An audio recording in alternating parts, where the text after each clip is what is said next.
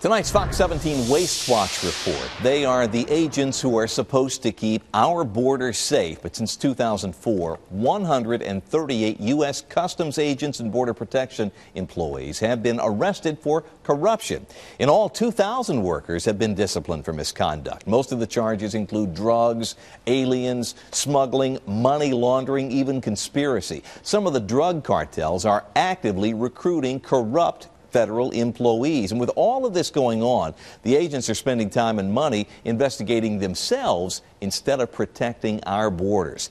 You can find all of our Waste Watch stories at our website, fox17.com. Just go to Hot Topics up there on the left and then click on Waste Watch. You can also submit your ideas for Waste Watch investigations in that same section.